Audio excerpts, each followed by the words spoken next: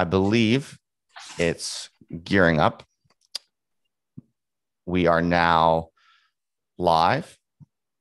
This is the 8th and final session of the Leo Strauss seminars that Michael Millerman has been conducting for the past 8 weeks. And of all of the courses I've played a role in, this is unique for me in a way because this is the first one that I have not actively participated in. So I'm personally very excited and just genuinely curious to learn what are the main interests and observations and lessons learned or ideas generated by the group over the past 8 weeks.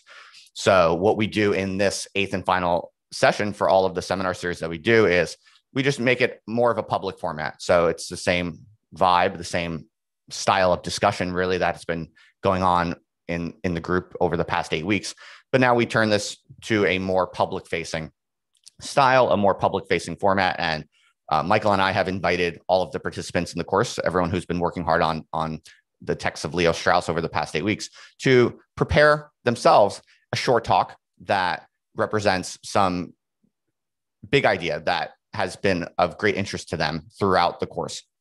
And we want to give everyone an opportunity to develop a focused, thoughtful presentation that might be of interest to a more public audience, because everyone here has been working very hard, reading a lot of Leo Strauss, thinking and discussing, and very intensive analysis and discussion over the past 8 weeks, led by Michael. So the chances are in these seminars, typically lessons emerge or ideas develop that are genuinely valuable and will be genuinely of interest to a more public audience of other people working on Leo Strauss or just generally interested in Leo Strauss. So that's the idea. And without too much ado, if Michael would like to say any introductory remarks, maybe about the seminar, or just since this is our 8th and final meeting, Michael, certainly if you'd like to say anything before we kick off, you're more than welcome to. If you want to hold fire and save your comments till the end, that's also perfectly fine. But that's pretty much the game plan for today. And for everyone out there listening or watching, thank you for coming out. I think this should be really quite interesting series of talks. We have a bunch of prepared talks, and they're going to be relatively short because we do have a lot of people, but everyone should have an opportunity to go fairly deep on their main ideas that have emerged from this course. So Michael, if you have anything you'd like to say before we get into the talks, you're more than welcome to, but otherwise we'll get on with it. The only thing I'd like to say for anybody who's watching for the first time is that if you want to see what the group has been reading, you can go to otherlife.co/Strauss. We looked at Living Issues in German Post-War Philosophy by Strauss, German Nihilism, Persecution in the Art of Writing, What is Political Philosophy, the essay in the book by the same name, his restatement on Xenophon's Hiero from On Tyranny, and a few chapters from Natural Right and History, just to give you the context of what the participants will be drawing on in their presentations and in their remarks. Of course, people may have been reading outside of the syllabus as well, in which case you'll hear that, I'm sure. Absolutely. Thank you for that mention, Michael. And that's a very good point. So, all right, without further ado, enough from me. I'm honestly super excited to hear what you all have been brewing over the past 8 weeks. So I'm just going to go in the order that abstracts have been submitted. So that means first up is Lou. Lou has prepared a short talk on wisdom and moderation. So please take it away, Lou. Thanks very much, Justin. Thanks, Michael. I want to just start with a very quick, unsolicited, I was not paid, I was not asked to say this, an unsolicited recommendation that this was an excellent course all around. The community, Michael, the instructor, I can't recommend highly enough if you're interested in philosophy or political philosophy in any degree. And then specifically to Strauss, I'm somebody who had never read Strauss, but I'm somewhat into philosophy, and it's been incredibly rewarding. So, I wish I could temper this with some sort of negative comments or something, but I really just had a really positive time here. So I'm so glad to hear it. Thank you for that, Lou. My talk is on philosophy and moderation, wisdom and moderation. And I just want to give you a few guiding questions that I had that led me to write my talk, and then I'll just read my talk. I'm going to really try and keep it within the time bounds. If I go over, please just let me know.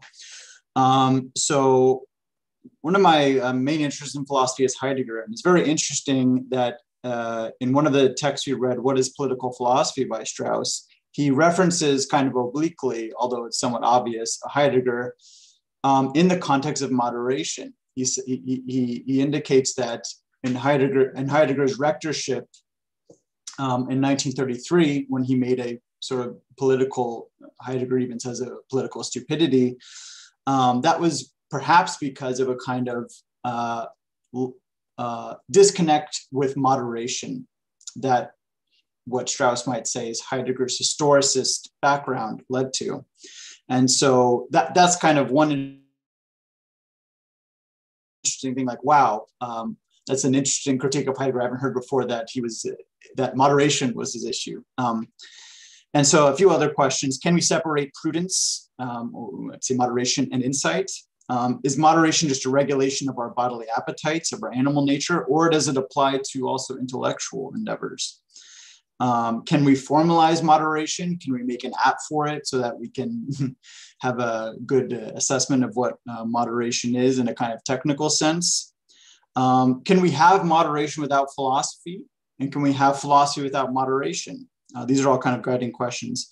And just to see how deep I learned through researching this talk, this theme goes, I came across this controversy between Straussians, students and followers of Strauss, Thomas Pangel and Henry Jaffa, where Thomas Pangel is like writing these very intense letters to Henry Jaffa saying, you are being immoderate, and using this put down of being immoderate. So it's amazing that among Straussians, it's not just a philosophical theme, it's actually a sort of almost like a code of moderation that you can live by. So now I'll read my talk. I'd like to begin with a quote from Goethe that we'll come back to at the end of my reflections. It's the closing sentence of the first foreword by Husserl in his Logical Investigations. And he quotes Goethe saying, there is nothing to which one is more severe than the errors that one has just abandoned. So you can kind of think of devout Christians losing their faith and becoming the most staunch critics of Christianity, devout communists becoming conservatives, becoming the most staunch criticism of communism, that kind of dynamic. Just an opening thought. So philosophy and moderation, the importance of moderation. These phrases evoke a sense of boredom almost instantly. If I were to entitle my talk, The Value of Moderation, you would probably think this is a trite Sunday school lesson more than a discussion of the history of philosophy. But insofar as Strauss is concerned, moderation and our understanding of it is of the utmost importance. Indeed, the relationship between moderation and philosophy is at the very heart of many of Strauss's arguments concerning the difference between the ancients and the moderns. Before we dive into Strauss per se, let's tap into our commonplaces, our platitudes about moderation, our everyday sense of it. We repeat old adages like everything in moderation or nothing in excess, but do we really think about the correct application of such theories to our practice? For the most part, what is moderate seems self-evident. Indeed, we can tell what is moderate from what is immoderate as easily as we can distinguish a casual drinker from an alcoholic. But can we formalize this knowledge? We might consider this the positivist approach to moderation. We looked at the data. And we can determine that at 3.6 drinks per day, one becomes an alcoholic. But that, of course, depends on your body mass index, the strength of the alcohol, et cetera, et cetera. Indeed, some person might raise their hand and say 3.6 drinks sounds like an arbitrary number, and point out that there are many different attitudes as to what counts as moderate versus immoderate drinking. We might christen this the historicist view of moderate drinking, namely the idea that what is moderate drinking depends on the culture and the historical time in which you live. Strauss would not be satisfied with either of these attempts at understanding moderation. Both the positivist and the historicist approaches miss something crucial.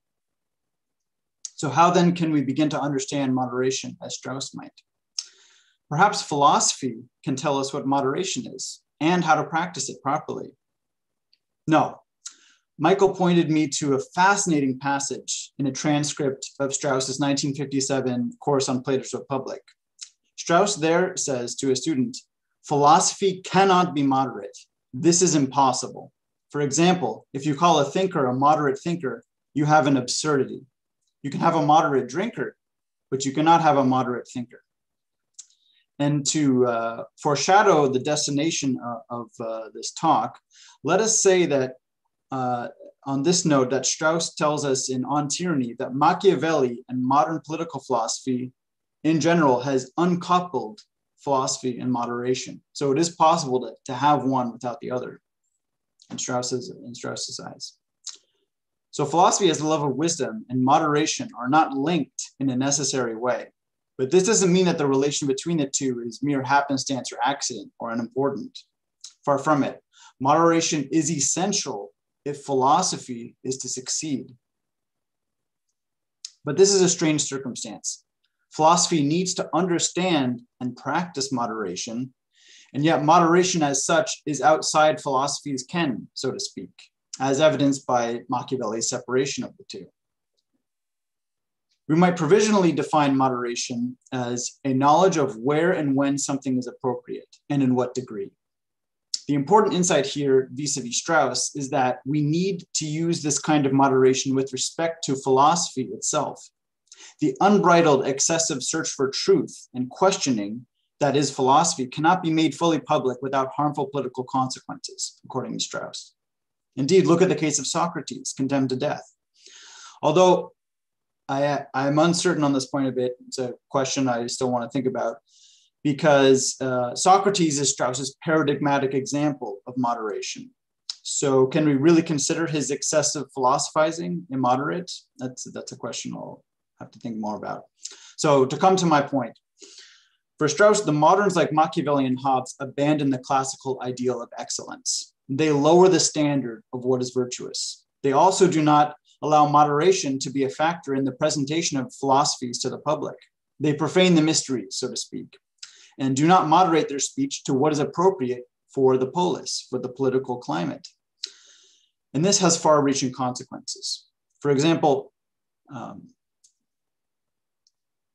Strauss mentions in On Tyranny that the ancients knew that evil could never be eradicated from the world. And so they had moderate expectations of what is possible politically. Whereas the more outlandish utopias of the moderns grow from a kind of modern abandonment of moderation. But this raises a question with which I will close. I'll leave you with this. Isn't Machiavelli and Hobbes, et cetera, known for turning their gaze away from the standards of excellence that guided the ancients and towards a standard of looking at man as we really find him, as he really is? On this reading, we could perhaps say that the ancients are the ones who are too excessive in their devotion to excellence. And the moderns are the ones who bring a more moderate view of man into discussion. This seems directly contrary to Strauss's reading. But things are not so simple. I haven't worked out the logic at work here fully, but I'll say this. My opening quote from Goethe read, "There is nothing to which one is more severe than the errors that one has just abandoned." And on Strauss's reading, I kind of see that in the moderns, that in abandoning the standard of excellence, they are almost too vicious in criticizing it. And what that means is that in abandoning the standards of excellence, the moderns have in fact abandoned the virtue of moderation itself. They abandon trying to be excellent in moderation in some way. This is kind of a obscure thing to say, but to put it another way, there's a kind of arete or excellence of moderation that the ancients had, and that perhaps Strauss can teach us this. Strauss can teach us this using the ancients. A final clue is in something that really struck me, that Strauss repeats often. You can find it in the preface to Liberalism, Ancient and Modern. He says, "It is safer to understand the low and the light of the high than the high and the light of the low. In doing the latter, one necessarily distorts the high, whereas in doing the former, one does not deprive the low of the freedom to reveal itself fully as what it is." So that's my sort of working guide.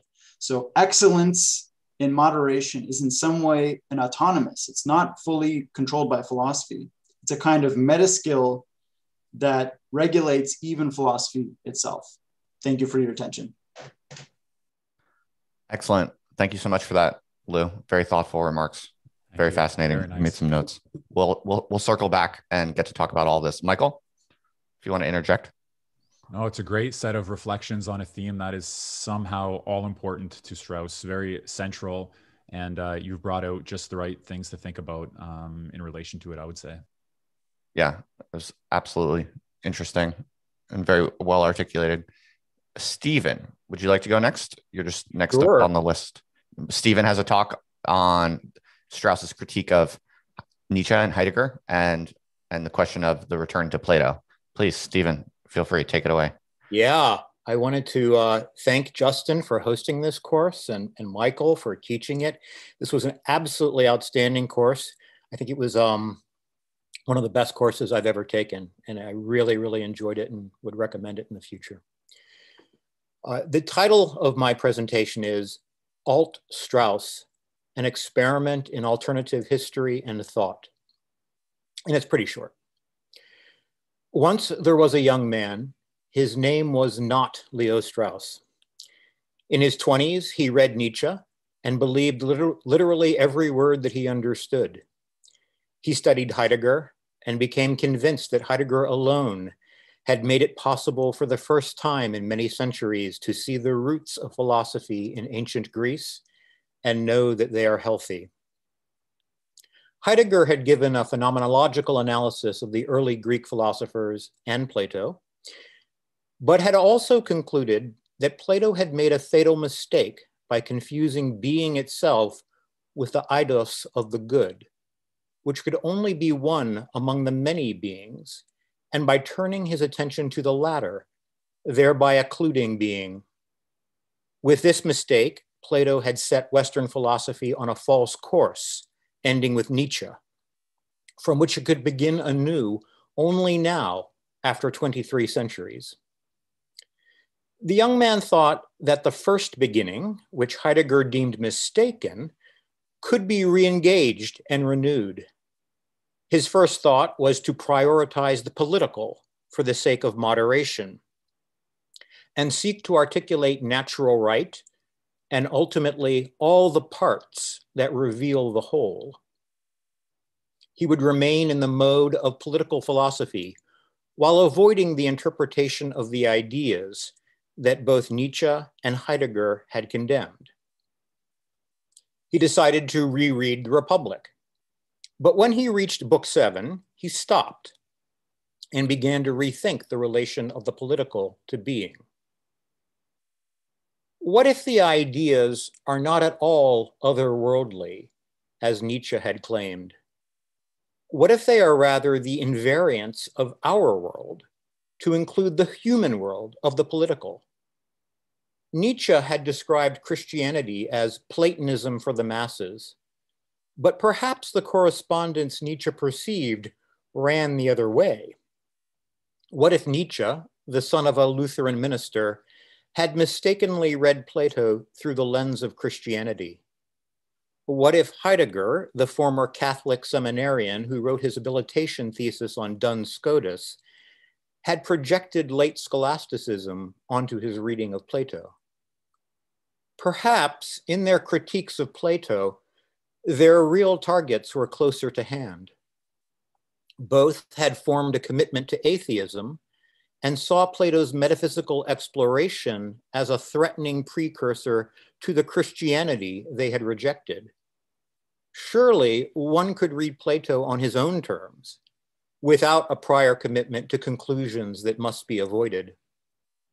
One could seek the first things, not assuming them to be found within the ancestral, or the gods, or one of the monotheistic religious traditions, but also not assuming them to be exclusively material. One can read books 6 and 7 of the Republic, not as Plato's final word on being, but merely as steps in its pursuit. Nothing in that pursuit impedes one from seeking the first things as natures, not, however, stopping at beings, even as ideas, but passing on to being itself. How do we come to know natures? We can start where Aristotle did, with the evidence of our senses, refined and reflected upon with dialectic and logic. The power of senses is extended through the use of instruments employed in controlled experiments. We can follow Francis Bacon in this extension of the senses and logic, even if we do not follow him in his rejection of formal and final causes. A key principle sought in this approach to science is cosmos, the order exhibited by the universe. A theory expressed mathematically, such as those of modern physics, does more than describe matter in motion. It describes invariance of form. We encounter form at the lowest levels, such as the table of particles in the standard model of quantum field theory, with its arrangement of quarks, leptons, and bosons. The pattern extends upward with the periodic table of elements in chemistry. One thing we never encounter in nature is matter without form, nor could we. The notion of undifferentiated matter, as conceived by Descartes, Hobbes, and Newton, is a myth, one that we could do well to abandon. As we move upward through molecular biology and genetics, we uncover successively higher levels of form, bringing cosmos more into view. Science, so understood, does not direct our knowledge downward in a reduction to matter, but upward, providing the foundations for human cognitive, social, and ethical life. In the pursuit of knowledge, a Platonic approach without truncation is more, not less viable than it was in the ancient world. Its chief impediments are intellectual biases inherited not from any mistake of Plato's, but from the turn of early modernity. And that's it. Thank you. Fascinating, fascinating. I'm very impressed by the first few talks. It was very thoughtful and very well prepared. Thank you very much for that, Stephen. I'm gonna bite my tongue and not make all the comments I would love to make, just to move swiftly, and we'll have plenty of time to circle back to some of the interesting, tantalizing themes that have already been kicked up. So awesome, Stephen. And the next person that submitted an abstract was Samuel Barnes. Samuel is going to give a talk about the idea of the philosopher as a criminal. I'm very intrigued. Samuel, please take it away. Thanks. I trust you can hear me. Yeah, obviously, like everyone said, yeah, it's been a really great course. Michael, thanks for everything. Strauss definitely isn't, someone I would immediately have thought would be so relevant to all the stuff I'm working on. So that's really great. So yeah, as Justin was saying, my talk's generally about the philosopher as criminal, but the main thrust of what I want to get at is that he's a criminal by virtue of his assertion of philosophical supremacy, which I think is a theme that follows from Plato all the way down to Strauss. Supremacy, regularly overused and misapplied in our current time, often by those who play with words as if they are merely assertions with no double meaning. I endeavor here to use the word in a deserving sense. To be supreme is to be categorically better than another. It is with this meaning that I, as a wannabe philosopher, assert the truth of philosophical supremacy. This supremacy comes with a long lineage from Plato to Leo Strauss. This sees things in the meta sense. Transgressing and transvaluing is what the philosopher has done and will always do, just as long as there is that spark which makes them mutants. And I read now from Strauss on Tyranny, the restatement. Philosophy as such is nothing but genuine awareness of the problems, i.e. of the fundamental and comprehensive problems.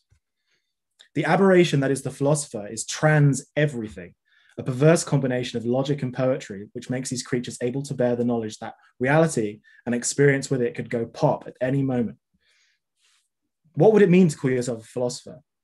Most of those who have the credentials are agents of what Strauss calls government-sponsored views.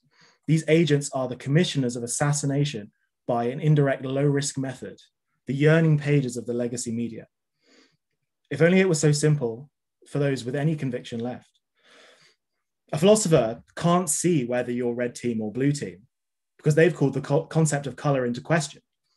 Neoconservative? Strauss has more in common with Michel Foucault than George Bush.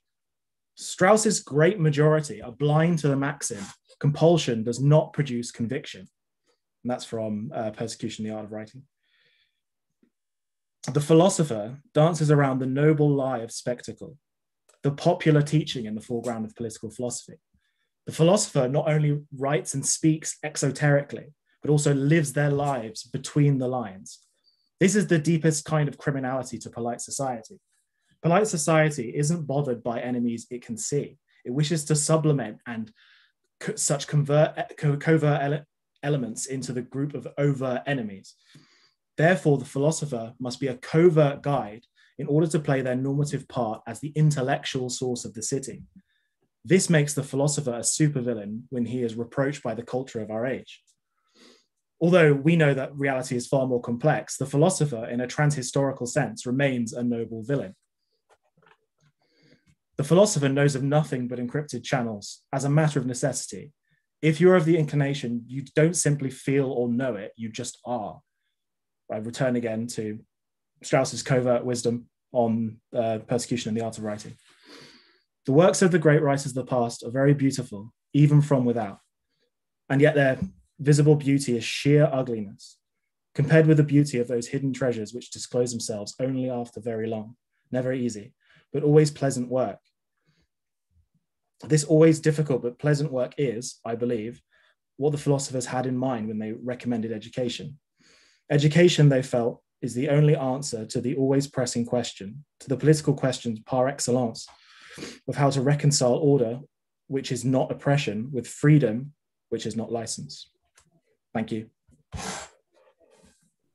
Excellent. Excellent. Once again, very thoughtful and obviously well-prepared talk. Thank you, Samuel. Already starting to notice some possible connections between some of the talks. So that's always very enriching and intriguing to observe. So again, I'll bite my tongue and we'll circle back. So next up on the list, we would love to hear from Sam. Sam Klinger is going to give a talk about Leo Strauss's relationship to Spinoza. Please, Sam, take it away.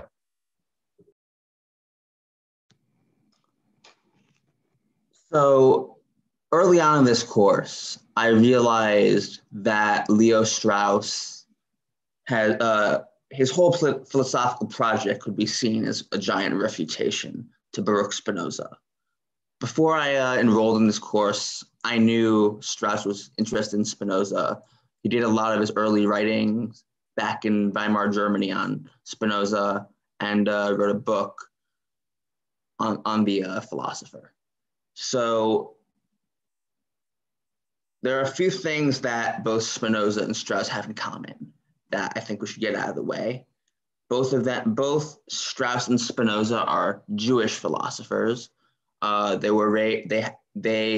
had a very strong Jewish education, and although Strauss, in his writings on Spinoza, rejects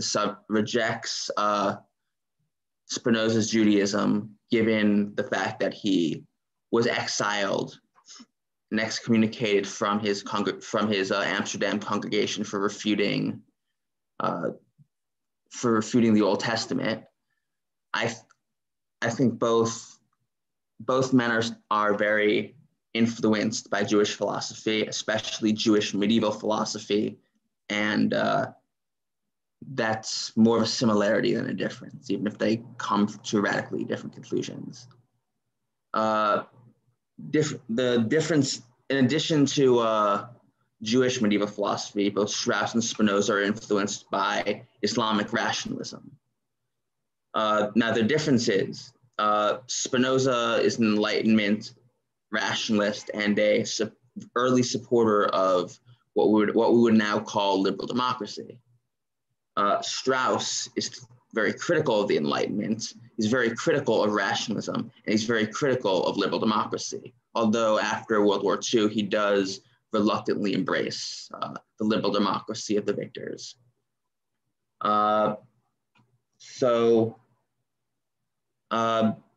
Strauss's main critique of liberal democracy and of rationalism is that Strauss sees reason as an authority and impeding on the personal freedoms of the philosopher.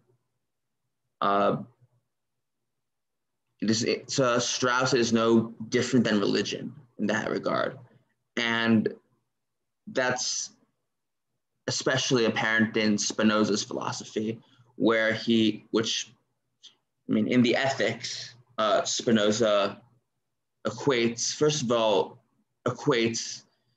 nature with God. God is everything. God is everything within nature, and argues that this God can be understood not by revelation but by reason. And this would deeply, deeply trouble Leo Strauss, who is a man who sees religion as incompatible with philosophy. Religion is based off revelation. It's based off faith. You have to accept these tenets because otherwise they don't mean anything. Abandoning that understanding of religion is abandoning law itself, because religion, at least in its original understanding, was equivalent with the law. Spinoza, in this way, Spinoza is a lawbreaker. Spinoza, on the other hand, sees religion and philosophy as wholly compatible. I would take the side of Spinoza, but before I do that, I should explore this critique Strauss makes of Spinoza in his essay Reason and Revelation. In Reason and Revelation, Strauss critiques Spinoza's ethics as an appeal to authority. So Spinoza's ethics is written in the form of Euclidean geometry. So at the beginning of every chapter, and especially at the beginning of the book, he sets a long list of axioms that serve as the basis of his book. Now, Spinoza never really justifies these axioms independent of them. Instead, he often resorts to circular reasoning and using other axioms of his to justify other axioms. There's no proof from outside of the text, so to speak. However, I believe Strauss is wrong to say that this is no different than religion, as Spinoza, while Spinoza claims that you could discover God through the use of reason and reason alone, he does not. Spinoza does not take take the attributes and description of what God is as a given. What he gives is a vague descriptor, everything, or nature. What is within everything, what is within nature, is for us to discover, and that is the topic of his ethics. So, but this doesn't eliminate the political problem that religion no longer serves a law, no longer serves an authority. It just is. It's descriptive, not prescriptive. And Strauss sees that as incredibly dangerous because there's no understanding of what is good or what is evil in politics. Therefore, Strauss, in his lectures on Spinoza's politics, lumps in Spinoza with Machiavelli and Thomas Hobbes as both Enlightenment moderns whose understanding of politics is completely amoral, not immoral, but amoral, completely devoid of morality, but not necessarily against morality.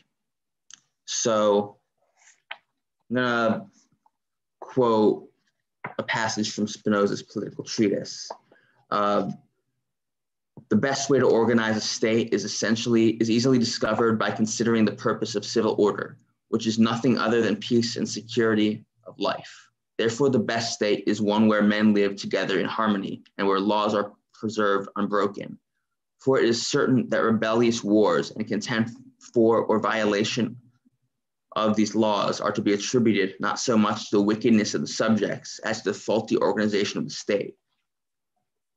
He goes on to say, furthermore, men's natural passions are everywhere the same. So if wickedness is more prevalent and wrongdoing more frequent in one commonwealth than another, one can be sure that this is because the former has not done enough to promote harmony and has not framed its laws with sufficient forethought, and thus it has not attained the full right of a commonwealth. And here, public morality is completely dependent on the state. There's nothing outside of the state, no rules, no laws outside of the state that could,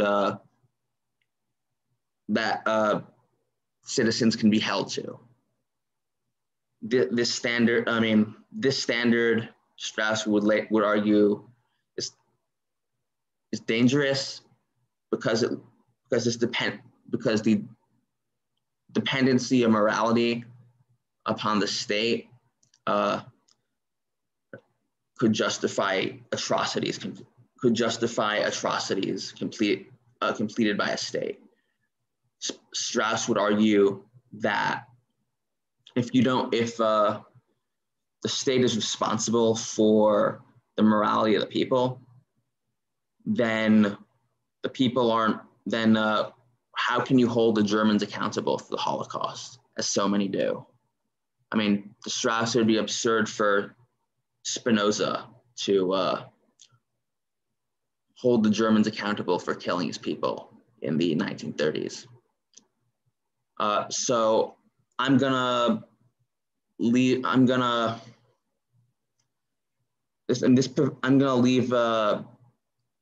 discussion with these thoughts. How can a secular religion, avoid these kind of traps, avoid being completely dependent on their state for their morality without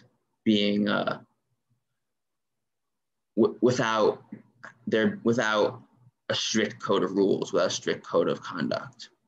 This is a question that many liberal Christians, liberal Muslims, liberal Jews, Reform Judaism tradition, which I was raised, has to reckon with.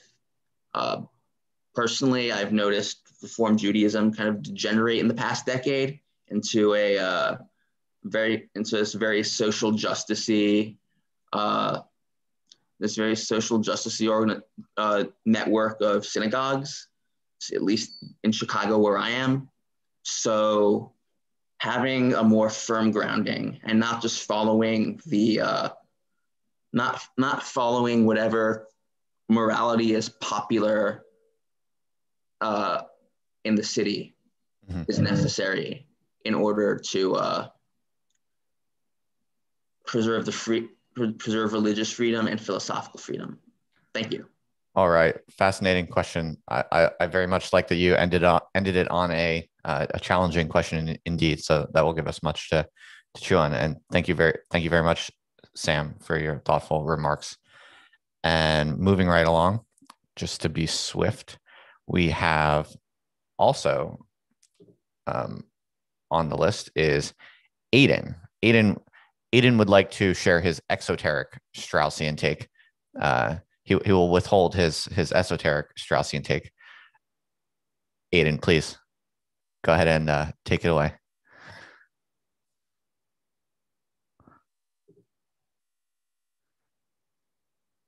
Aiden, are you with us?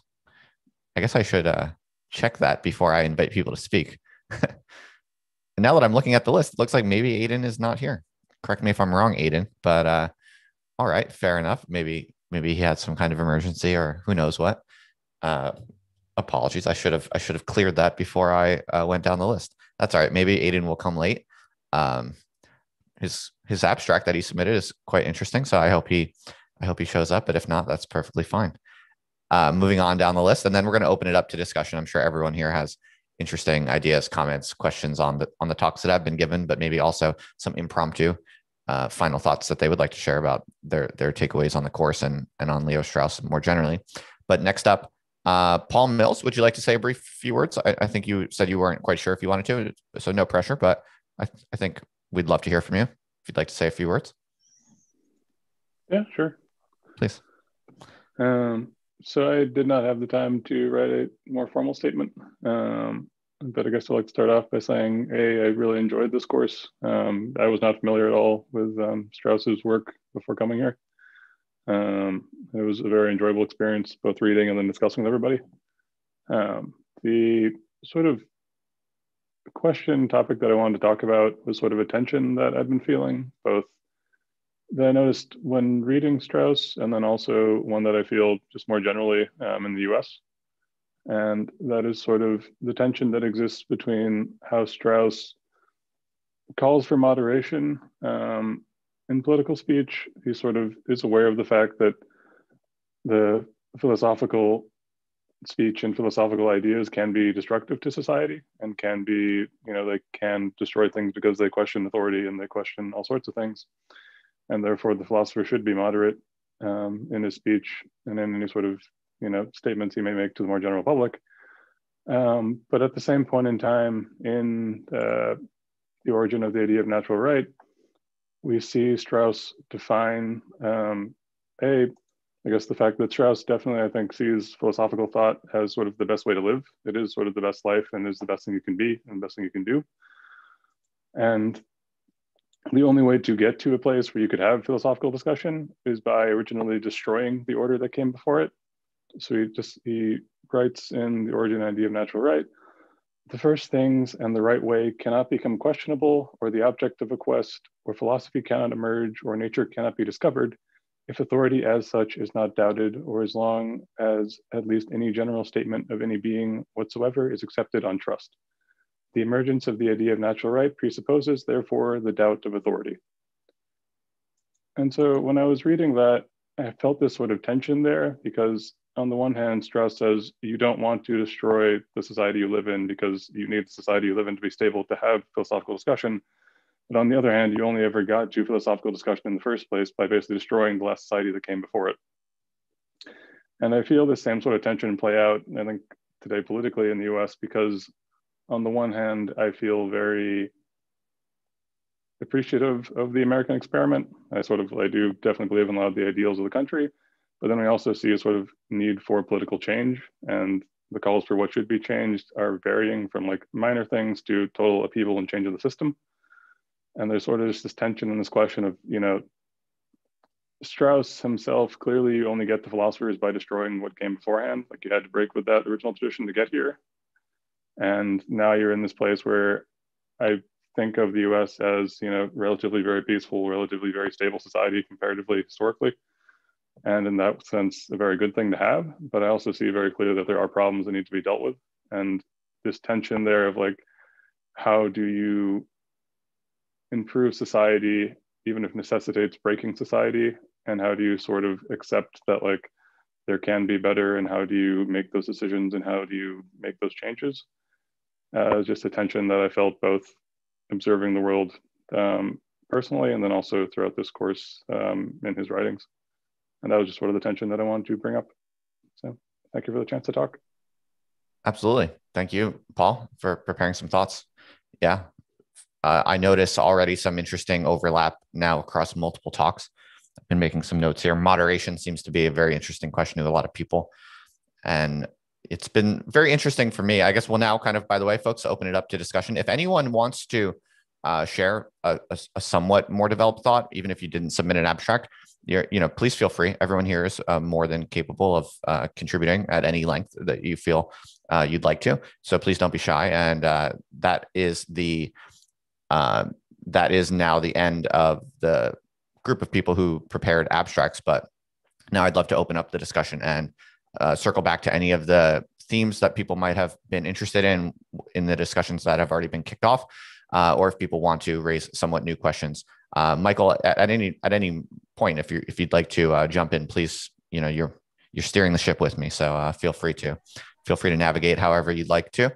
And anyone out there chomping at the bit to maybe ask a question about a previous talk, maybe address something that they came up, maybe add some kind of statement or comment to something that they heard, or perhaps make a new statement or observation about Leo Strauss as we kind of wrap up this seminar series. I will be looking at digital hand raises if you would like to do that, but we don't have a huge group, so you can feel free to jump in if you would like. Sure, I'd like to say something. Please. Just about great talks, everyone, and this issue of moderation. I really found that thinking in terms of moderation kind of really dispelled whatever lingering, let's say, vulgar Straussianism that I had. The sense of like, oh, Strauss is a neocon. We should have a noble lie to delude the public so that we can do what we really want or whatever. Because when you couch it in terms of moderation, it really seems like a much more practical, concrete, and universal issue where it's obvious that there's something like decorum and propriety in what you say, where you say it, and how you say it. And I just thought that that's a great way if you're speaking with somebody who has these kind of preconceptions about Strauss, that couching in terms of moderation seems very helpful. Let me just add one thing there about the importance of propriety for Strauss. I've mentioned this in another context, but if you compare his opening remarks in Natural Right and History with his opening remarks in On Tyranny, for example, you'll see how front and center for Strauss the question of what's appropriate really is, and of acting with propriety. It's something he not only taught, but also put into practice. And there's no way that we can fully appreciate his teaching, I think, without taking into account the role of, as he puts it in On Tyranny, Socratic rhetoric, or as he also puts it, using the distinction between the citizen philosopher, that's the philosopher who still bears a civic responsibility and conducts himself with civic decency, and the stranger philosopher, the philosopher who does not belong to the city, does not share the same responsibilities. The stranger is a figure in some of Plato's dialogues, for example, the Laws, and Strauss makes quite a lot, I would say, both explicitly and implicitly, of the distinction between the citizen philosopher and the stranger philosopher in the parts of On Tyranny that we didn't read together and discuss together, namely his commentary proper on the Hiero. So all of that is to really just convey that propriety does stand in a big way at the center of Strauss's conduct and at the center of his thought about how to combine the best way of life for the individual with the best way of life for the city. So this is particularly fun for me because since I'm not a particularly erudite Strauss scholar, other than the few Strauss books I read maybe in grad school, this is fun because I can genuinely kind of play the dumb interlocutor and ask some challenging questions or follow up questions on some of the presentations out of genuine interest to have some of my own questions answered. I notice that moderation is of interest to many people here, so I want to start with that.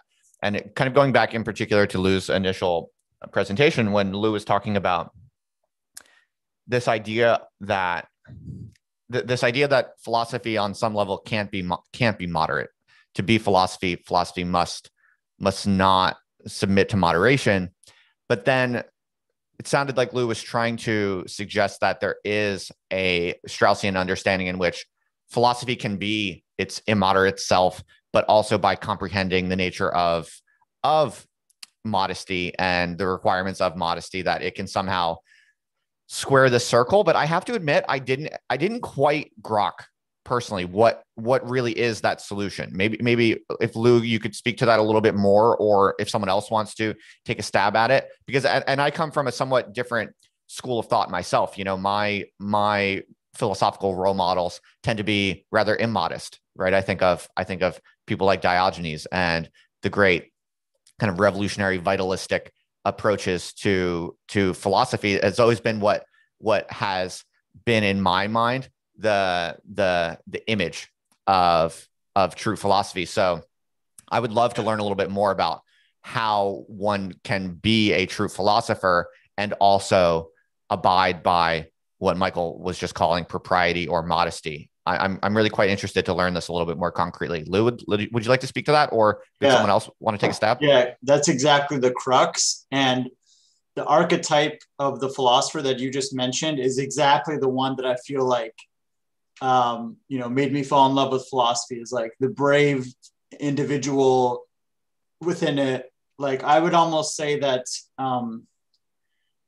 like, philosophy for me is like an addiction to truth. Like you can't help but be obsessed with it and be searching in a very excessive, like, crazy manner.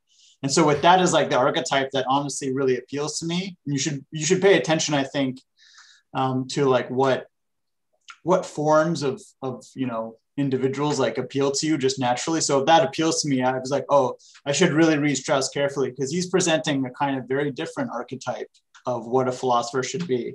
And I've never really, like, moderation and propriety, those just seem like guardrails. Those just seem like ways to compromise, to hold philosophy back.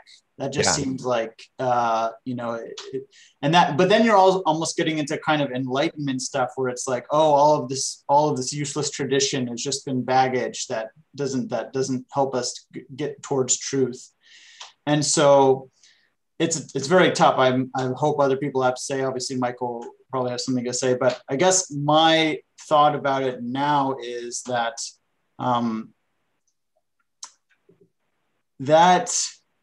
that brash immodesty,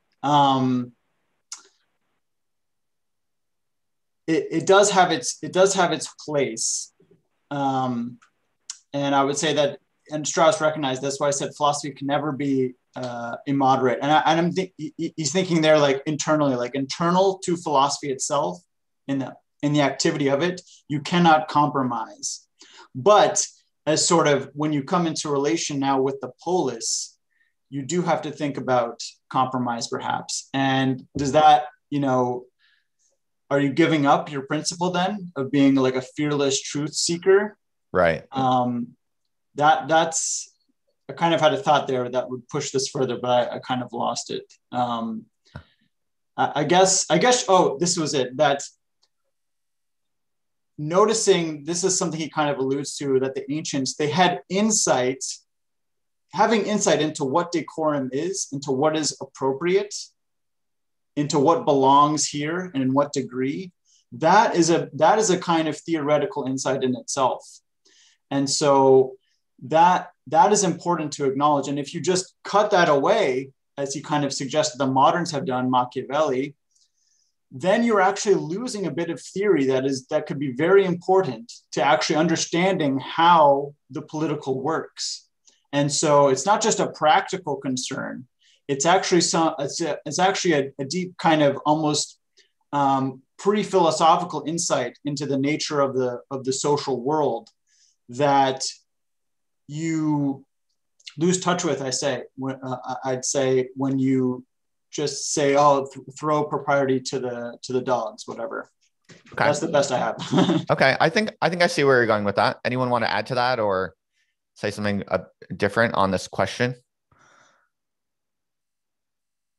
I have just a few points to add. The last one that Lou made is very important, that moderation may have if you don't understand the truth about man, if you don't understand the political need for moderation. So in that sense, moderation is a very important theoretical teaching, and you have less of the truth if you don't understand the proper place of moderation in politics.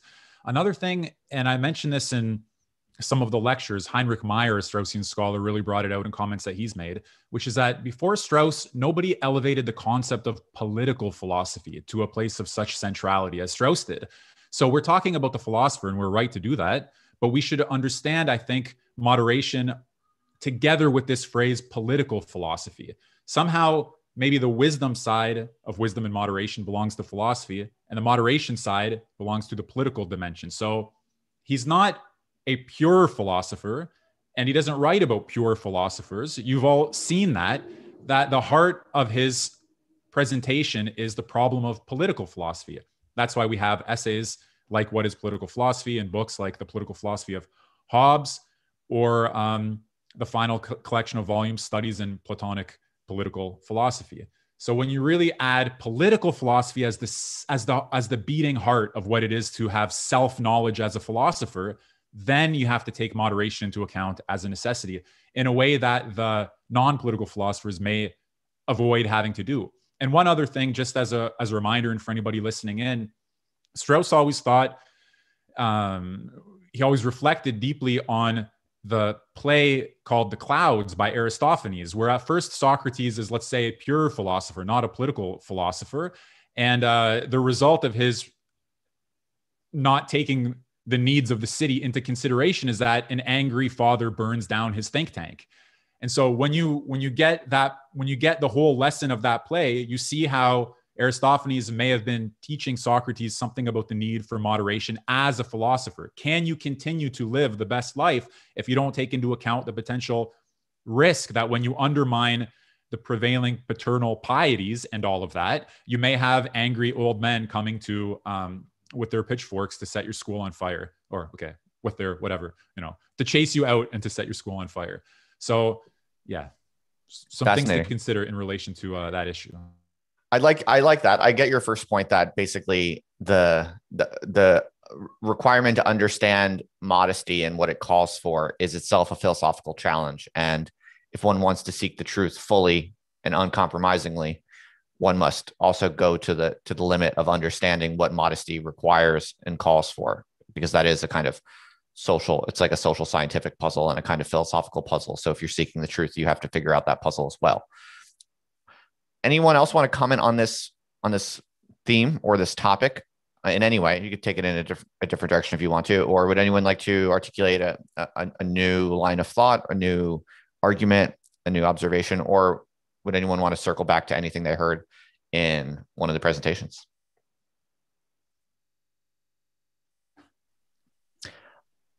Walter's yeah, sure, Walter.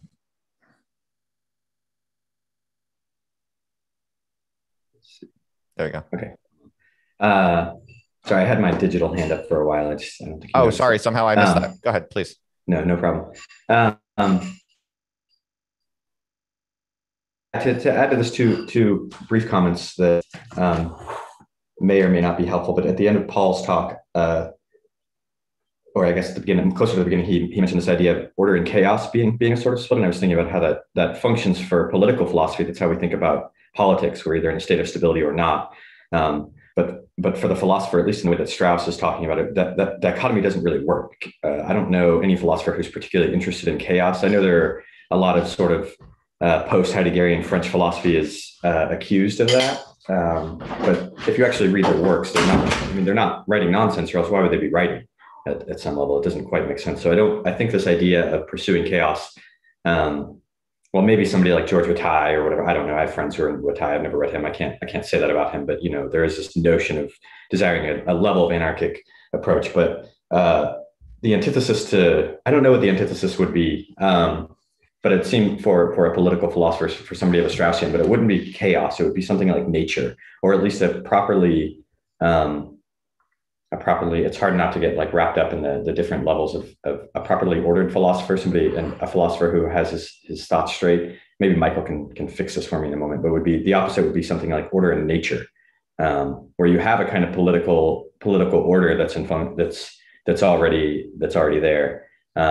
And that brings me to my second thought that I had while listening to Lou's talk. I think it was Lou. Anyhow, somebody here, which is related, which is the importance of constitutionalism. No. I'm sorry. This was a reflection on Michael bringing up the stranger and the citizen philosopher, and the notion that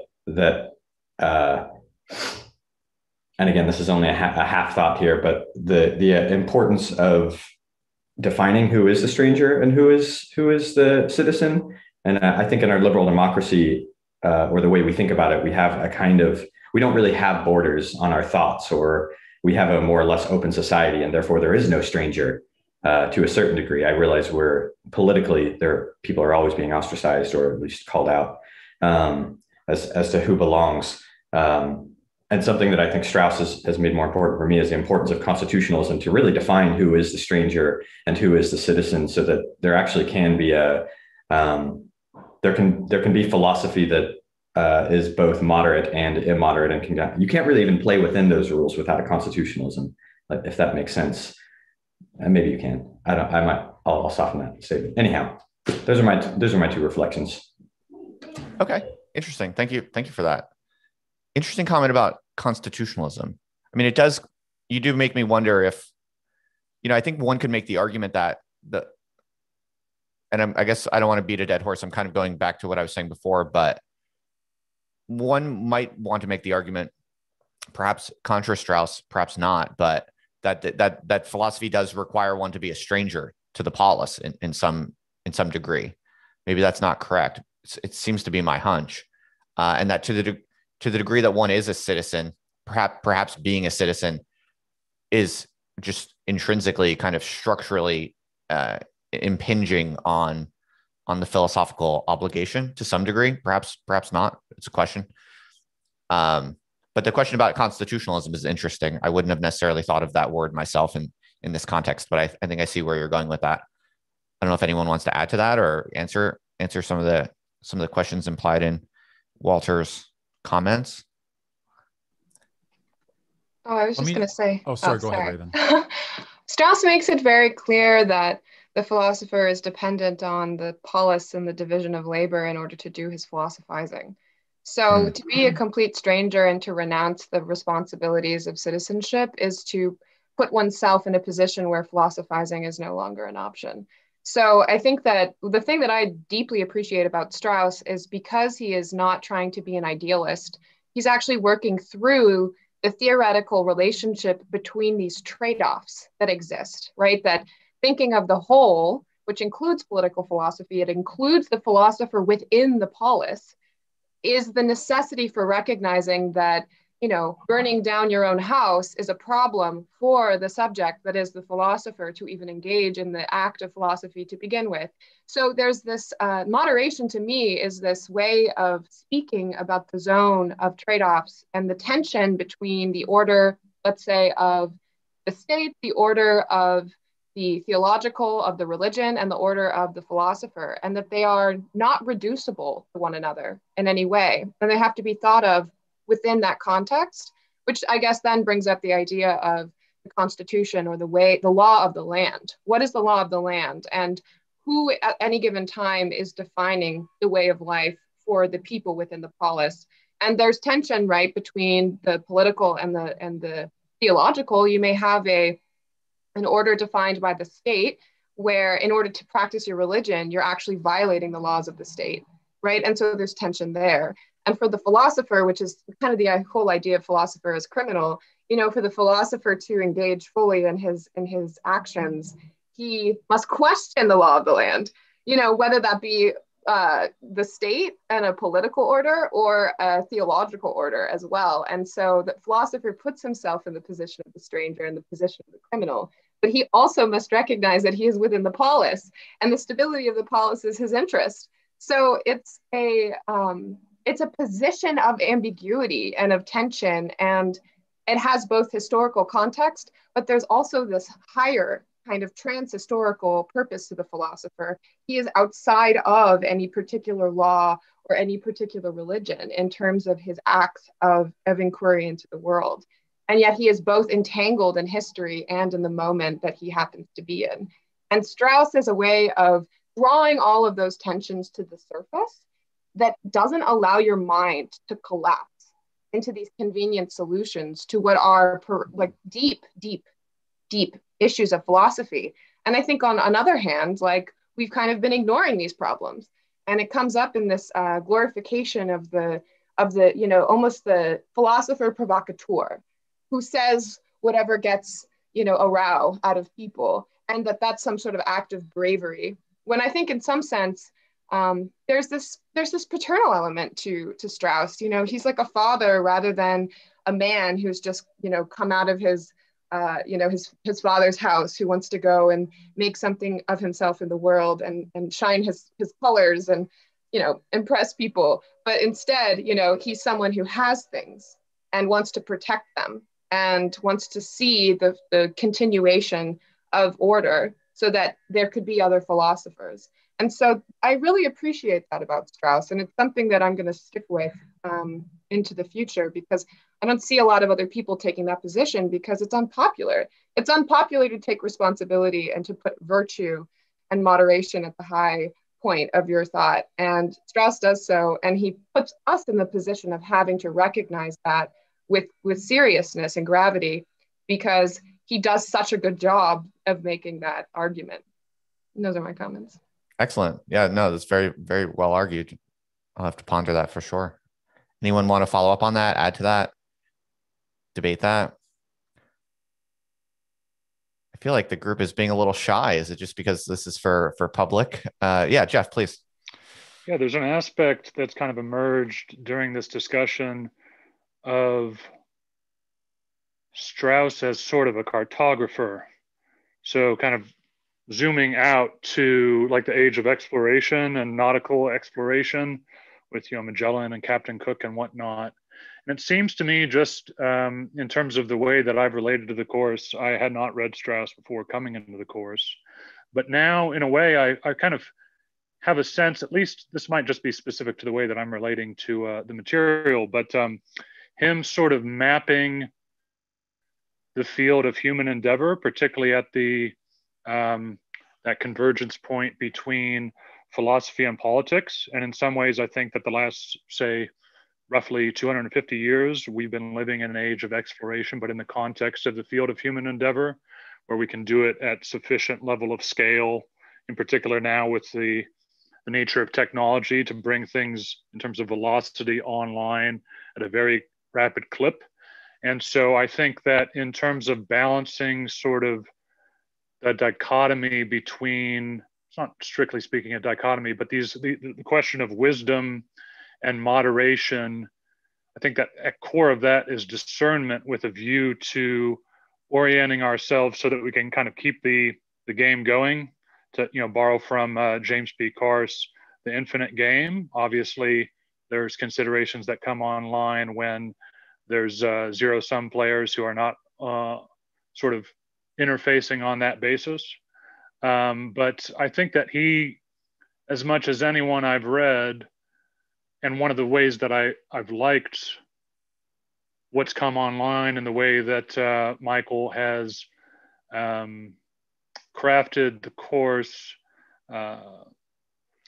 balancing the dichotomy between complexity of the material and then clarity in the presentation, with a view to sort of, again, back to the nautical metaphor or the cartography metaphor, to developing that compass or that sense of discernment, particularly, whether it's at the level of the individual, but then all the way to the scale of, the civilization. And obviously now our world, the first global sort of civilization. Obviously there's different ways that could be sliced and diced.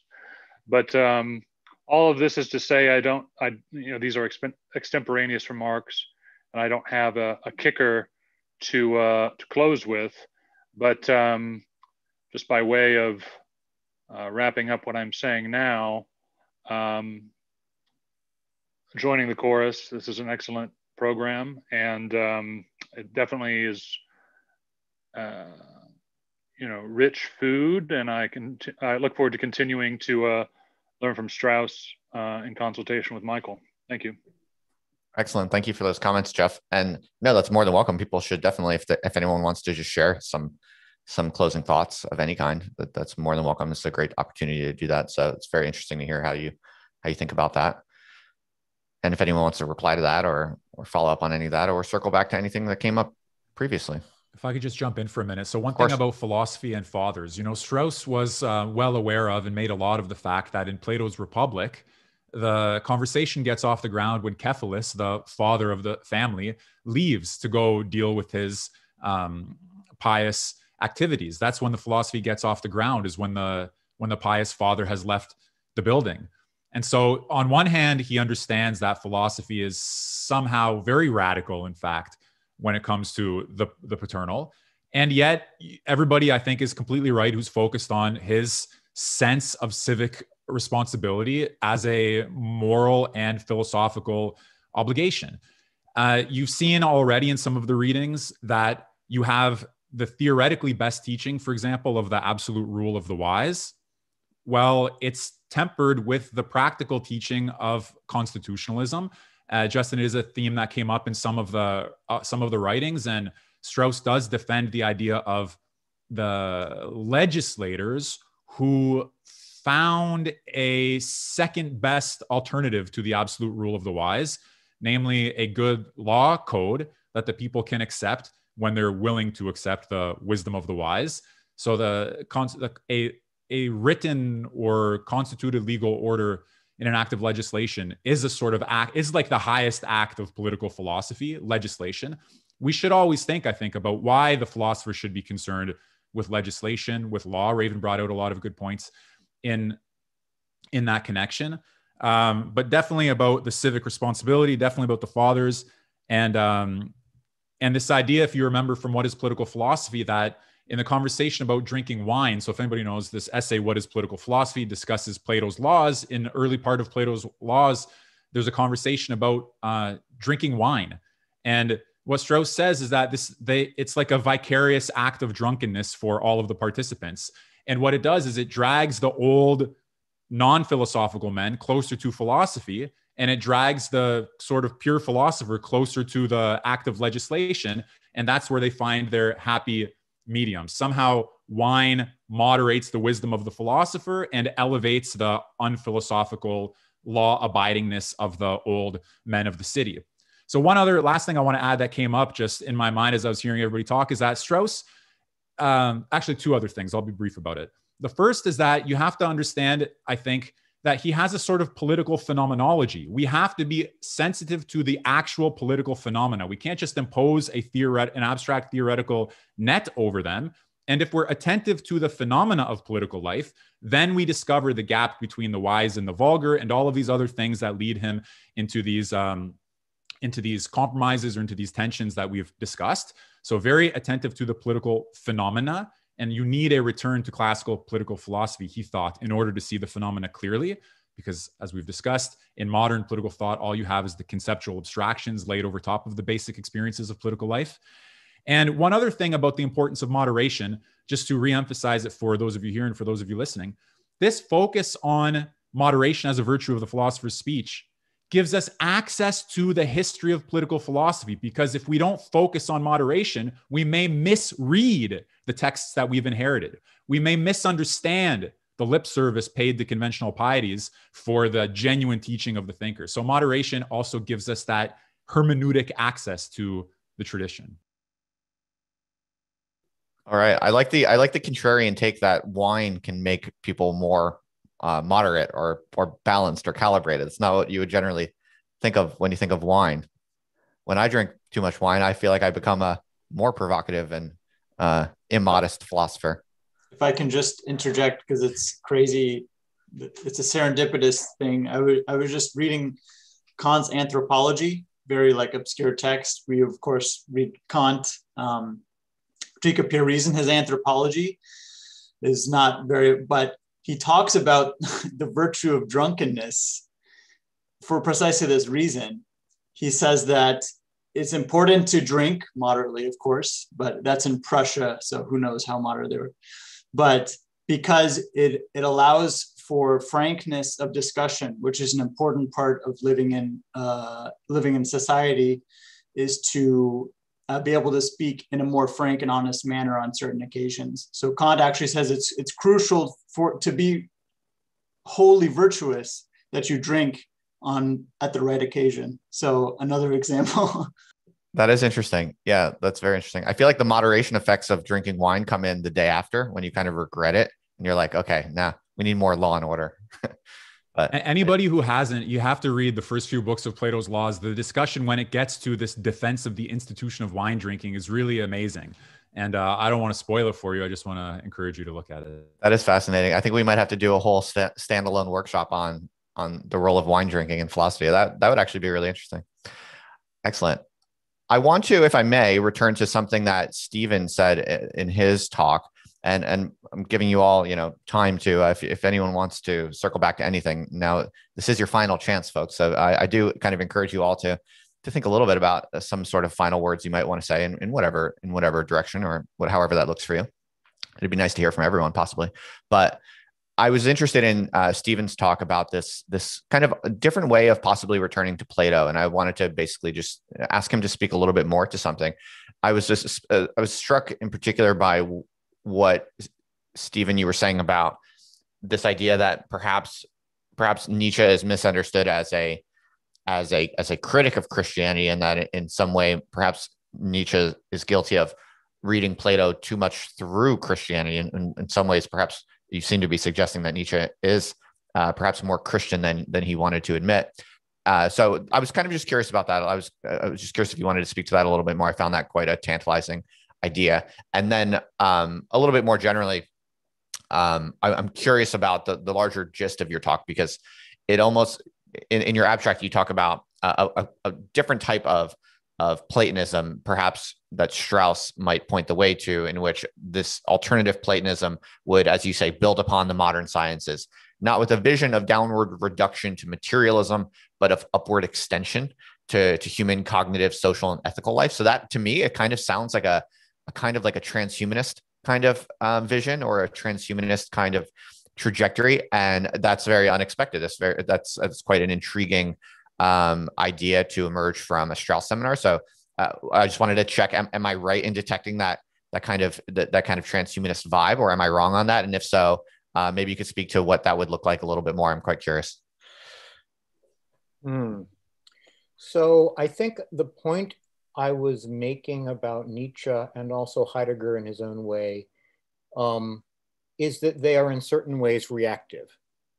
They are responding to things in the history of philosophy, but also in their own personal environments. And there's personal history involved that doesn't necessarily clearly come out in the writing. So, and these are not obscure facts, but they're often not like thematized. They're not really sort of made a center of investigation. I mean, Nietzsche's father was a Lutheran minister. He came from a very pious family. His father died when he was young, but his mother and aunts were all like very pious Lutherans. Heidegger was not just Catholic growing up, but actually a seminarian. He actually entered seminary, intended to become a Jesuit. He was a Jesuit novice at one point, then went to theological studies with an eye to becoming a priest before abandoning that course. Did a lot of academic work in theology, wrote a habilitation thesis, not his doctorate, but the thesis after the doctorate, on Duns Scotus, who's a late medieval scholastic theologian and philosopher. So he has this very strong background. And so the question I was raising or pointing to is, to what extent is their interpretation of the history of philosophy colored by that in a way that one might want to further examine or even critique or even propose alternatives to? And in particular, the relationship with Plato, I think, is really interesting and important. So Nietzsche called Christianity Platonism for the masses. But I'm wondering if there's actually a little bit of the reverse going on, where he's reading Plato as implicitly a precursor to Christianity, and that itself is coloring his reading of Plato. Because he like has a sense of, this is where things are heading, and I don't like that. You know, and that sort of blocks a certain access to Plato, because there's a kind of prejudice in the reading of it. And what I'm was sort of pointing to or gesturing towards is there a fruitful way of reading Plato that doesn't do that, that tries to be conscious, more conscious of that context and less reactive? So there's not a assumption of a kind of atheistic basis. So it's very interesting in Nietzsche. People like consider Nietzsche clearly an atheistic philosopher and talk about him in that context. But one interesting thing that you don't find in Nietzsche is arguments for atheism. He doesn't really like give you any argument for like why atheism must be true, or why a religious option cannot be true. He rather simply presupposes it. He sort of presupposes that there are certain options that are dead and that need to be recognized as dead. And then he's like very subtle in his exploration of the consequences of them being dead. And in some way it warns about the potentially very grave negative consequences. So the whole God is dead thing is not advocacy, it's warning. But nonetheless, there's a presumption that God is in fact dead, and that this does not need to be argued for. This does not need to be, explored as an underlying fact. What needs to be explored is the consequences of the fact. And so what I'm pointing to in Plato is there a way of reading Plato that tries to remove that prejudice and look again at Plato even in a metaphysical way, which Strauss is very, very chary of. And kind of, there are quotes from Strauss saying that he could never make heads or tails of the theory of forms. And my take on that is, yeah, I bet you didn't try very hard because you're a really smart guy and you probably could have made heads or tails of it if you had wanted to. And there's a kind of not wanting to go there, I think, in Strauss. And certainly other very smart people have thought they could make heads or tails of it, whether or not they agreed with it. And so the whole point about the sciences is, I think there are ways of reading modern science and the development of modern science that would actually be quite Platonic in this fuller sense, and that don't presuppose a kind of materialism that I think flows out of early modernity and the key early modern philosophers, and that without at all sort of disturbing the ability to effectively do science, could lead in very different directions philosophically in terms of how we interpret that science. With regard to transhumanism, I wasn't really thinking of transhumanism in the sense of the singularity or uploading or cyborg merging or anything like that. But I do think there's a kind of transhumanism that involves a kind of reflection on humanity's place in the cosmos, where humanity is viewed as, precisely because we do have reason and reflection and can sort of grasp and internalize the order of the universe, and then build upon that,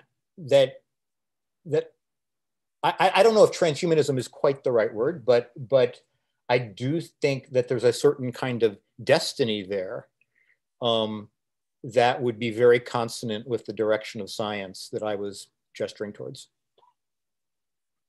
Okay, fascinating. Michael, I hope that my questions as an outsider are maybe interesting and challenging or fun for everyone to entertain. But Michael, since you have much more familiarity with what the group has been most interested in over the past several weeks, you should definitely feel free also to steer the conversation in any way that you think people might find more rewarding if there is such a different path. But I'd love to hear from anyone else on anything really. I do just want to say something about this point on Heidegger, Nietzsche, and Plato that I think is important. So first of all, if it's accurate that Nietzsche and Heidegger have a reading of Plato that is a reading of Christian Platonism, then Strauss's accomplishment in bringing to light an alternative to Christian Platonism through his particular way of reading, his interpretations, and his labors would be hugely important for us. If somehow our access to Plato is mediated by a tradition that's not quite on the mark or on the money. So I want to read you something that Strauss says. City and Man, page 61. We have access to Plato primarily only through the Platonic tradition, for it is that tradition to which we owe the interpretations, translations, and additions. The Platonic tradition has been for many centuries a tradition of Christian Platonism. The blessings which we owe to that tradition must not blind us, however, to the fact that there is a difference between Christian and primitive Platonism. In other words, somehow genuine, proper, non-Christian, non-historicist Platonism. And if that's the case, then again, Strauss has done us the great favor of recovering what a primitive Platonism might be, not only through his works on Plato, but also through his works on Xenophon and Aristophanes, the two other major sources of our knowledge of Socrates.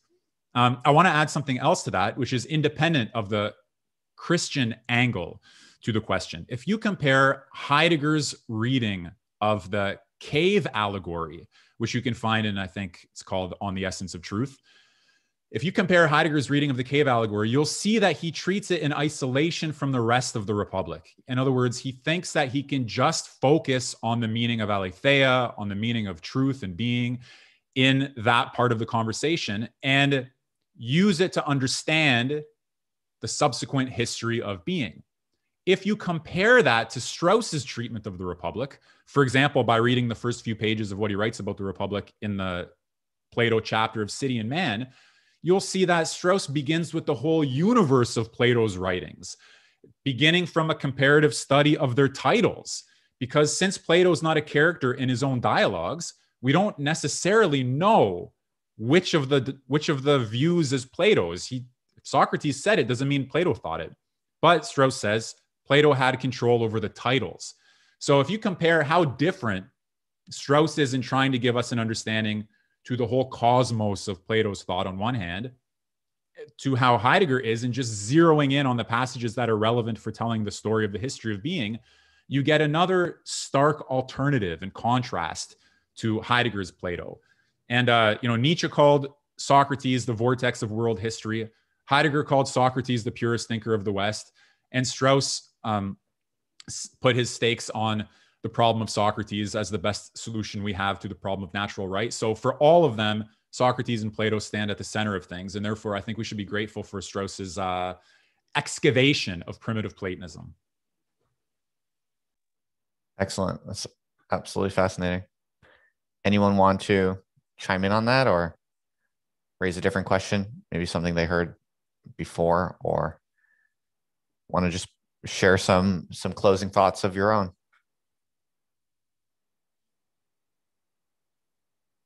I'm not neglecting hands up, right? I don't see any. No, don't be shy. Listen, I had the pleasure of sitting in on everybody's breakout rooms over the last 8 weeks. So I know that you're talkative and opinionated, which is great. And you have an opportunity here to take advantage of our final time together. We might, if we want to, talk a little bit about, I was interested in Sam's comments on Strauss and Spinoza and these larger questions around the role of religion in society today. And this, especially this question of, you know, the role of religion or revelation should or should not, or will not play in an increasingly secular society. I think there's a lot there if people are interested in, you know, picking apart any angle on that. Did Strauss help you see anything on this front that's maybe worth sharing?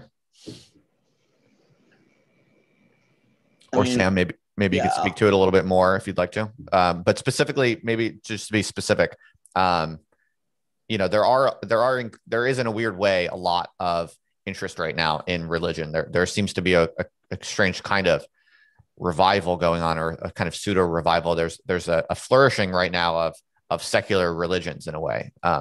You know, what's sometimes called New Age thought, or you can call it by many different names, but there is a real flowering right now of interest in, you know, non-materialistic, non-scientific frameworks for thinking about the world, whether that's, you know, a return to trad Catholicism, or it's a renewed interest in astrology, or whatever the case might be. There's definitely something going on. There's also, you know, a new wave of Instagram preachers, and very interesting phenomena on this front. So, you know, as we think about the role that religion or revelation plays in society today, you know, I'm curious, like, just what, in your view, Sam, if you could boil it down, or anyone else also, I'd love to hear from everyone. You know, what did Strauss's teachings on religion or revelation, you know, give you that in terms of some kind of lens on the role or situation of religion in our increasingly secular Western societies? So I don't buy Strauss's argument about religion and revelation necessarily having to be separate. I feel he appeals too much to this kind of very crude liberal secular sentiment in order to justify the separation of religion and philosophy. I mean, basically what he's saying is, if you hey, liberals, you buy this kind of premise, the state and religion must be separate. So why shouldn't religion and philosophy have to be separate as well? Doesn't religion, and by combining religion and philosophy, doesn't that impede on the philosopher's freedom? And my argument would be much closer to Spinoza in this instance, where when Spinoza has this very stoic attitude where you discover what's within nature, and once you discover that, you kind of have the duty to act upon it and further your conatus, as he would put it, into and the kind of your actions have to line up to what you actually see. Okay. I would say that attitude where you have to align both your actions with your understanding of the world, rather than your actions with a more antiquated understanding of the world, which is what traditional religion is. Is what is necessary right now. All right, I appreciate the challenge there. If anyone wants to take that up or reply to that, or Walter, sure. Sam, could you go on a little more about in what way are you talking about preserving religion or eradicating religion in this way? Is there still a place for revelation or one of the revealed religions? I'm not sure how you're thinking about that. I mean, I didn't say anything about that in the comments, but I could talk about that. I don't some skeptical of accepting revelation in today's world. While it might be beneficial to some people in order to bring order to their lives, I don't think there's a broader social good that revelation brings beyond giving individuals some sense of stability, cleaning up your room in Jordan Peterson parlance. But I think that religion or traditions serve an important value and shouldn't be ruthlessly critiqued. I think we should go back and discover what these traditions mean in their original contexts, and then see if we could, how that can translate into today's world. What kind of aspects of religion do we need to bring back in today's world? Like a friend and I were just talking the other night about the necessity of sacrifice, and how if you really want to make an impact on the world, maybe going to a protest or going to vote or just expressing yourself is popular today. That's not the best way to go about things. Maybe you do have to sacrifice yourself for something greater. Take for an example, like I've gotten during the past few months, due to coronavirus, people have gotten really impassioned by factory farms and the environmental and health impact they have. Now, I'd be hypocritical to say that I would do this myself, since I'm quite a carnivore. But if you, there are people I've seen on Twitter who don't buy from factory farms, and they're trying to incorporate non-meat alternatives, or buying or spending more money towards buying organic beef. Okay. So Walter, did you want to maybe take a stab at the larger question at stake here, or anyone else want to talk on any of these themes? Because I just want to mention one thing in connection to this question. Yeah.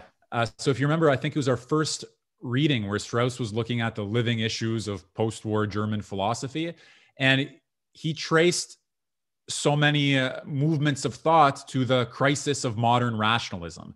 If reason is unable to provide meaningful guidance for a human life, and people can't live without meaningful guidance for their lives, they turn to other traditions. They turn to other sources of meaning, other symbols where they can gain some sense of what they're doing and why they're doing it. In Alexander Dugin's thought, he has a section in Fourth Political Theory called The Return of Myth and Archaics, where he says, let's go to all of the resources that were pushed aside at the start of secular modernity, and a sort of metaphysics of debris. Take everything that was pushed away and thrown away and put it back at the center of our attention as sources of meaning. But Strauss would say, just because there's been a crisis of modern rationalism doesn't mean that we have to abandon all rationalism. It only means that we have to try to recover a sense of what the pre-modern rationalism was that may have been sufficient in itself to give us guidance, meaning, symbolism, and everything that we look for when we turn today, as Justin said, to all kinds of neo-spiritual, pagan, and New Age type alternatives. There may be a rational alternative that isn't devoid of meaning or even of depth and excitement. Yeah, that makes a lot of sense. What about the rest of you who've been relatively quiet? I know you've all been talking a lot over the past 8 weeks. I would really be genuinely just very curious to learn any final thoughts that any of you have, especially those of you who maybe have been relatively quiet. You could just say a brief few words, I'm sure, about just personally what has stuck with you the most, what ideas or insights that have been generated over the course of the past 8 weeks just what, as you look back on the past 8 weeks, I'm just kind of curious what ideas or thoughts have stuck with you the most, if anyone wants to step up. But no pressure if you just don't want to. It's perfectly fine. I'm just encouraging. I'll just respond to the Please. kind of the question of religion and philosophy and whether or not there's a tension between the two. Mm-hmm. I definitely can see the argument for there being a tension, or almost a kind of absurdity, especially in the case of a revival of religion. If we take the exoteric teachings of any religious doctrine, particularly the Abrahamic religions, to be the truth of a way of life, then we're put into a position of Mosaic law, being the right way to deal with justice. We have, obviously different notions of the roles of men and women in these texts. There's certain kinds of understandings around piety and morality and sex. And in some sense, I feel like the revival of religion puts people who are living the way that we're living now in a position of having to cherry pick, which then gives the question of like, well, how do we do such a thing, right? So then that puts us into a bigger question of like, what's the framework of which we're approaching religion, and how do we decide what are the things that we want to draw out of this tradition and what are the things that we want to leave behind? And I think that you could say that philosophy is a way in which you could actually engage in the meta question, although there is also potentially a theological aspect of doing that practice as well. But in doing that turn, I think it brings up a bunch of other questions that philosophy, at least for me, helps me to engage in much more deeply. And I think that maybe this is how I can relate to some of the things about Strauss that I will be continuing to ponder in the future, is this question of thinking about the whole, the striving for the thought of the whole, and beginning there in terms of what kind of world do we want to emerge into, and how do we want to think of that world from a philosophical perspective, and challenging ourselves to try and include all of these different things that are actually in tension with one another, right? Like the exoteric teachings of a religion that may even be used in a political manner in order to create a sense of justice and order in society. Like if you are within that type of world, you're put into a position as a philosopher to question those teachings and where they come from. And if they come from divine revelation as the authority, then you're placed into the position of questioning divine revelation. And can you really call yourself a Christian if you don't accept that as an authority of truth, right? So I think that by thinking of the whole and by allowing all of these tensions to come to the surface, as Strauss does, we can actually it's so intense for your mind. You can't collapse into one position or the other. You can't make a convenient kind of glossy, smooth cover for these inherent like contradictions that seem to be existing in all of these different positions that you can take within the life of the whole. And I guess for me, this is just like a very superficial, my understanding of Strauss is super superficial. And I will continue to be coming back to his work because the depth, I think, is where we can really begin to bring his way of thinking to the positions that we find ourselves in our contemporary moment. Because there's so many contradictions in the things that we're seeing in the world around us. There's so many different things that judgments and superficial ideas and political ideology and these attachments that people have to the way in which they want to live that we have to question. And yet we also don't want to totally cause disruption and upheaval in the world that we live in. And well, what if people have an attachment to creating disruption and upheaval? What position does that put us in? Right. So there's all of these things about the contemporary moment that the way in which Strauss thinks, which is a much deeper kind of position than any particular thing that he says, I think is a very important set of kind of contours and approaches to our moment as it stands. And I would say I'm very early to this is my first time reading Strauss in any way. And it's been very helpful to have Millerman as a guide through his work. And I really look forward to continuing these conversations around Strauss. And it's been an excellent excellent course. And hopefully we'll have Millerman back again to illuminate with other types of subjects as well. I love to hear it. Thanks, Raven. Very interesting thoughts there, and thank you for sharing from your personal perspective. And yeah, Michael and I are definitely talking and planning about what's next. But I'm just very pleased that the course seems to, by all indications, was a great success. And it's very fun for me to listen to you all share your final thoughts in today's session. Because, like I said, this is the first time that I've wasn't actively participating in the seminars and just kind of helping to run behind the scenes. But so it's really quite rewarding for me, and I'm sure for Michael as well, to hear you all kind of share your final thoughts today. It's very, very impressive and very rewarding. So thank you all for bringing your A game over the past 8 weeks and today for showing up and sharing some of your personal final thoughts. So we still do have a little bit of time. So if anyone wants to, share any final thoughts, you're still more than welcome to. But we are coming up on the 2-hour mark, so I should try to start wrapping this up, or at least moving in that direction. So there are just a couple things I'd like to say, and then there'll be some time to, if anyone wants to share some other thoughts. And of course, I would certainly love to invite Michael to share any closing thoughts he has, especially if Michael has any thoughts around maybe advice for the future. Michael, if you want to leave everyone with a few parting words on, how you see the philosophical life from a longer term perspective, any ideas or thoughts or advice you might want to leave people with as you push them off into the world at the end of this 8-week group experience. So one thing I want to just remind everyone is that the way we're trying to run these courses, at least as it stands, the current game plan and vision for it all is that as a participant in this course, you're in for good. This is going to be hopefully an indefinitely running thing where we'll be maintaining the course community. And if there are future cohorts of this course, which we hope there will be, and that's at least tentatively the plan, to do more rounds of this course and the other courses, to make each of the courses that we're running their own little mini institution, as it were. And every time we open it, more people come in, and we grow out the community of Strauss scholars and thinkers and creators who are interested in the themes of the course.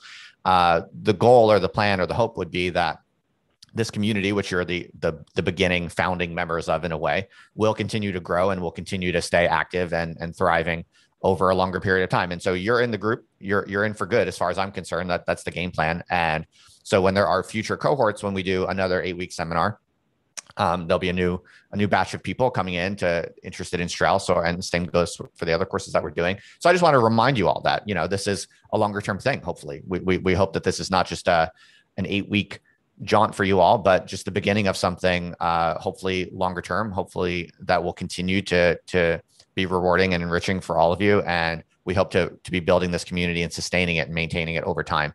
So I just want to remind you of that. Please do stay active in the community, the course community at the very least. And when we do other cohorts, stay tuned for that and keep your eyes peeled for that, because we would love to have you continue to participate in one way or another. So just wanted to make sure that's clear to everyone. So we're not just at the end of this final 8th session. We're not just all going separate ways, although you'll carry on and do different things. So please do stay in touch is all I'm saying, really, in the forum, and stay tuned for watching this space develop.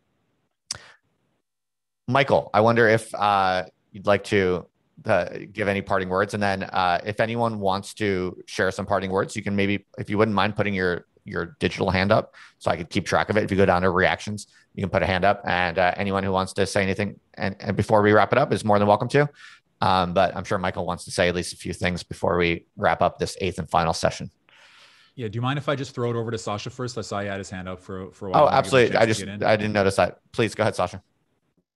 Thanks. Yeah, I wanted to, I guess, say a couple things. I wanted to offer my own unsolicited feedback that this course has just been excellent.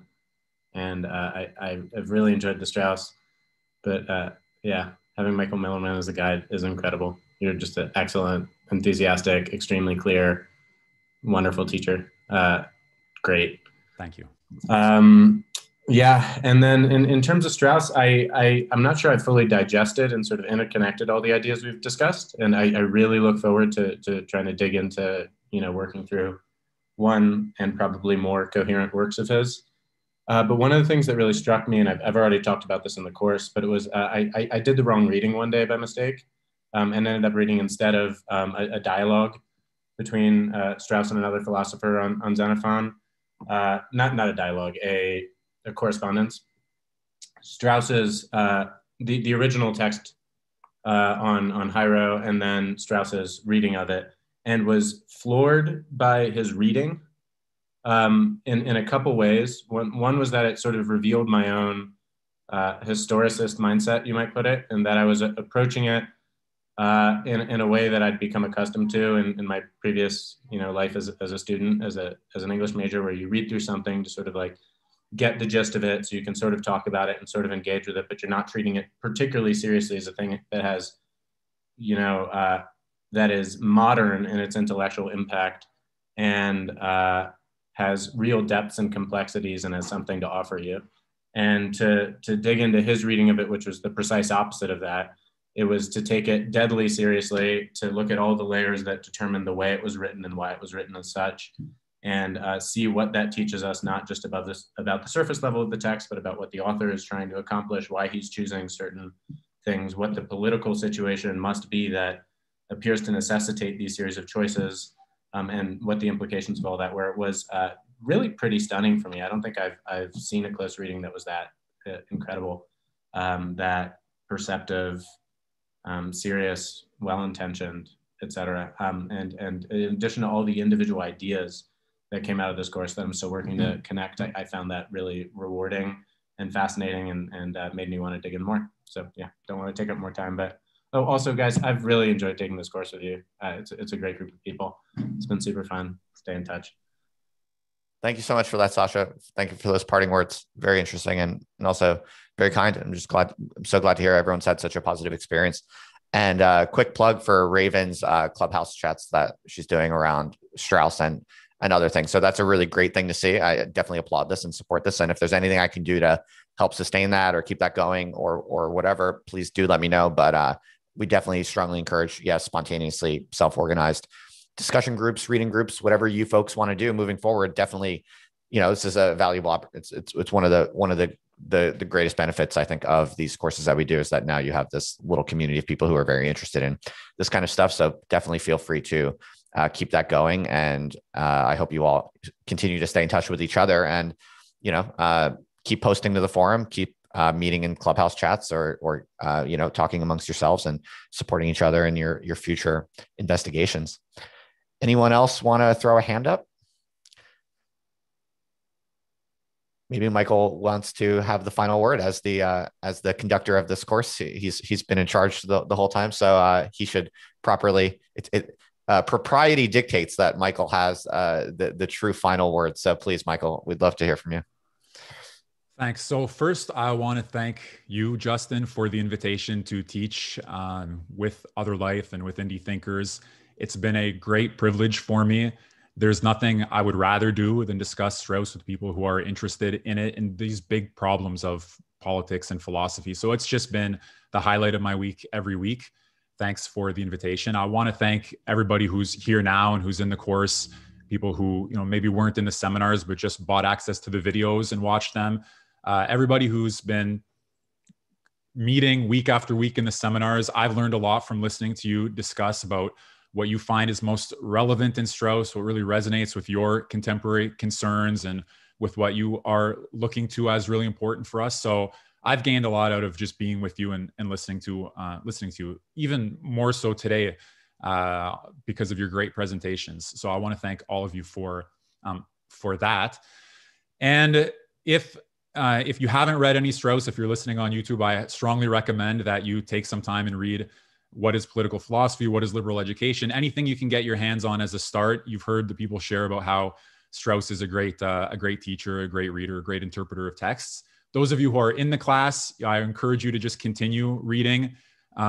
Not just Strauss. He had many interlocutors who were very serious thinkers, and he's opened up a whole world of places to turn to next, whether it's his readings of old philosophers or whether you really want to take your best shot at Strauss from the perspective of Spinoza or Heidegger or somebody else. There's just hopefully many more roads open to you now intellectually than there were when you started the course.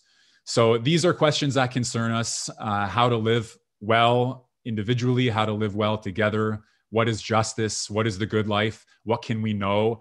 And I hope, and I think on the basis of what you shared today, that this has been successful in showing that Strauss is a really great guide to all of that for us. And I just want to tell you, for those of you who have said something about my teaching, first of all, thank you. Okay, that's pretty amazing. I'm glad that you've enjoyed it. And for me, Strauss is the gold standard teacher. Everything that I've been able to convey to you that's valuable is me just trying to mimic and emulate and share what I've learned from him. So all credit where it belongs, all credit where it's due. That's really it. Just immense gratitude, Justin, to you and to all of the participants. All right. Excellent. Excellent. I think that pretty much is a wrap, everyone. I think what we'll